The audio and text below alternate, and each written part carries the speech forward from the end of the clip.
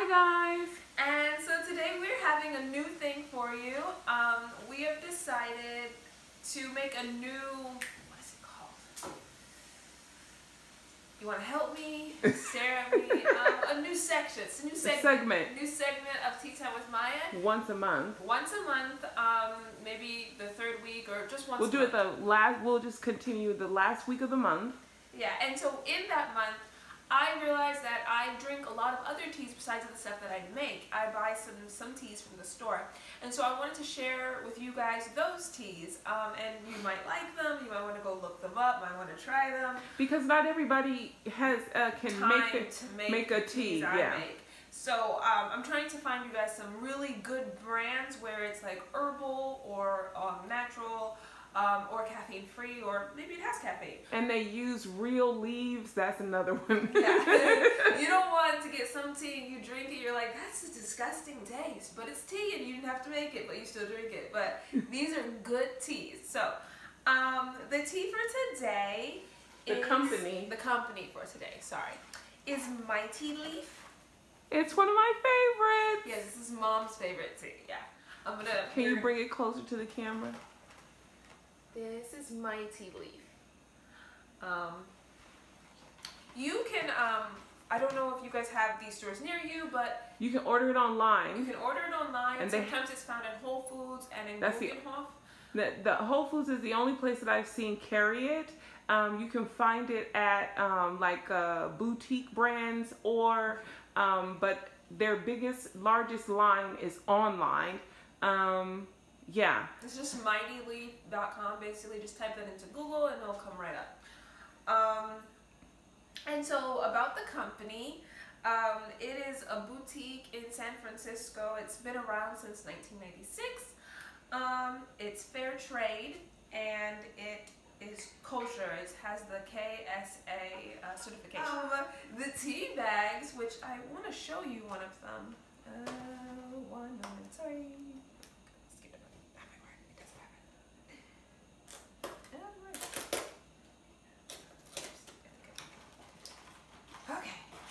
Okay, sorry guys. These are the tea bags. Okay. They're inside of a plastic thing, but the inside of the tea bag, it is hand stitched, and it's stitched with 100% biodegradable cotton, and the shell in the middle is made of cornstarch. It's unbleached cotton, sorry. The packet is big enough to hold 2.5 grams of tea, tea leaves or whatever your tea is inside of it. And it's made really like open. There's a lot of space, and that's to give the leaves space to unfurl and open, so your tea is like really aromatic, and it is really flavorful, like an intense flavor. The brew time is on each box, and it makes about 12 to 14 ounces of tea. So it's like a big cup of tea for one tea bag. They also sell loose leaf tea, the tea pouches if you want, iced tea and teaware and accessories. They also sell gifts if you want to buy someone like a huge tea thing. Like that would work for me. Like if anyone wanted to give me a gift, hint hint mother, you could just give me a bunch of tea and I would be like over the moon. About this tea, which I wanted to explain about this tea, because this tea right here is chamomile, and this one is called Nectar African. Oh, sorry, it's called Organic African Nectar, and this is because this tea is rubus. We're just gonna get the word wrong. Sorry, and it is known as the red bush tea of South Africa. And it is made in the Western Cape area and like the mountains, and it has like a sweet honey taste. So I wanted to tell you guys this one because I've never found this herb in any grocery store, so I wanted to explain it to you guys. But yeah, so it's really good for morning, nights, just for calming and relaxation, and I honestly think you guys will love the tea. Not to mention it has a beautiful color. Yes, it's red, like the tea is red, and I'm trying to get like a cup so I can show you guys what color this tea is. I'm not going to give you like the herbal things because this is a commercial tea brand, but this This is really good tea. Guys, this is the organic African nectar tea, and as you can see, it is a really rich color compared to all the other teas. It smells so delicious. It does. Compared to all the other teas on the channel, you see that it's like a goldish color, but this is red, and that is because of the rooibos.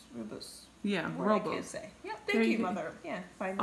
ROOIBUS. If we're saying it incorrectly, just correct us in the comments. Oh, no worries. It also has marigold blossom and hibiscus in it, which also contributes some of the red. But they said most of the red is because of the word that we have trouble saying. On all of your tea things, it gives you like the back history of where the tea came from, and then it will give you the creation of your tea brand. So, and it will tell you if it's fair trade, what other things it is. It's USDA, whatever that thing is, approved, and it is vegan. So, well, I hope you guys like this video, and please like, share, subscribe. If you have a tea that you want me to talk about, please comment that below, and I will get on that. And thanks for watching, guys, and